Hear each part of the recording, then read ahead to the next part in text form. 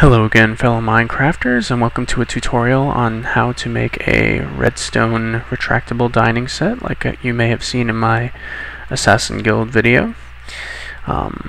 Just going to start out with a block. It's going to be underground, doesn't matter what it's made out of, so just choose anything. What you're going to want to do is place a sticky piston on top with 4 sticky pistons coming out in a basic cross shape. From 2 of those sides, just go ahead and extend a little shape like this. Do it on both. Now, from here, we're going to want to connect these 2 with a little elbow here.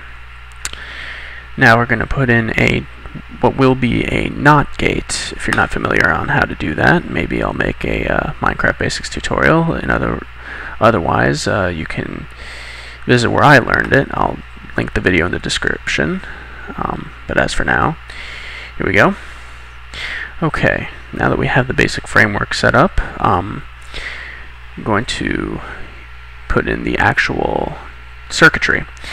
Now we use redstone repeaters because they help separate the circuits so that all the redstone doesn't get all bunched up and make everything not work.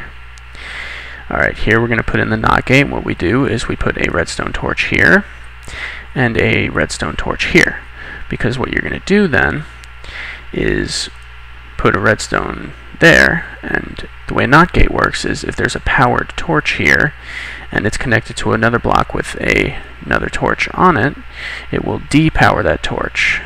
Okay, so that's how a NOT gate works.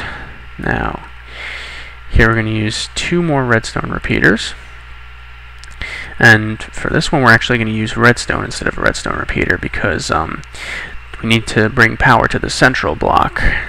And right now I could raise all the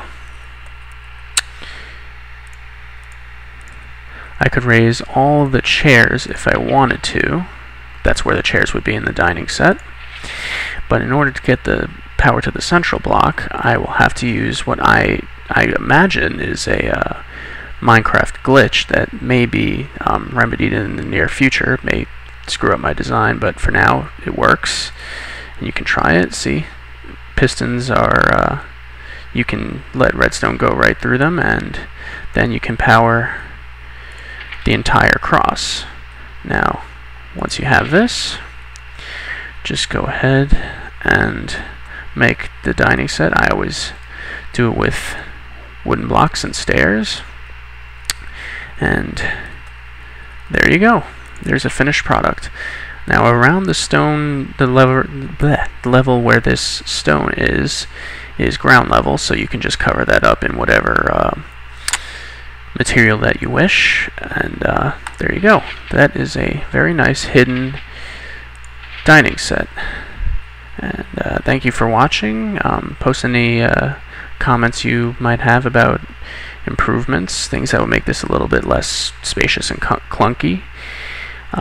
And I look forward to seeing them. Please subscribe, and there will be many more Minecraft videos, so stay tuned. Thank you. Bye.